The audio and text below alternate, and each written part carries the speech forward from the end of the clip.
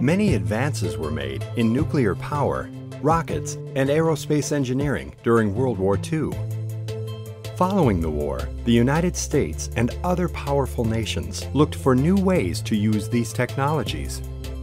In 1957, the Soviet Union launched Sputnik 1, the first artificial satellite sent into space. The event began an era known as the Space Age. The following year, the United States founded the National Aeronautics and Space Administration, or NASA, to conduct research and development for its own space program. Its headquarters was in Washington, D.C. By May of 1961, the United States sent its first astronaut into space. Alan Shepard traveled aboard the Freedom 7, which launched from Cape Canaveral, Florida. The next goal in the space race between the United States and Soviet Union was to land an astronaut on the moon. However, more resources were necessary to reach this goal.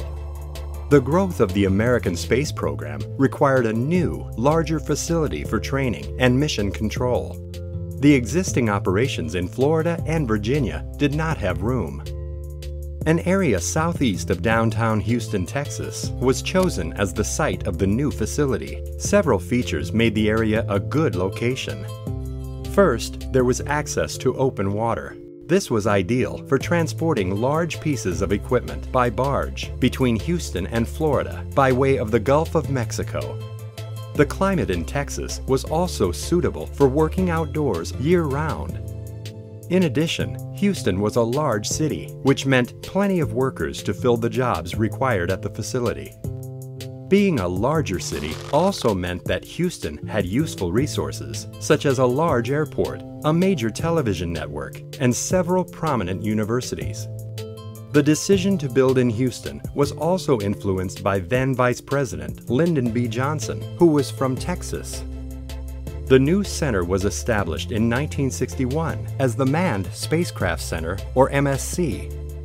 The first spaceflight controlled from the MSC was the Gemini 4, which launched in 1965. The flight resulted in the first spacewalk done by an American, astronaut Ed White.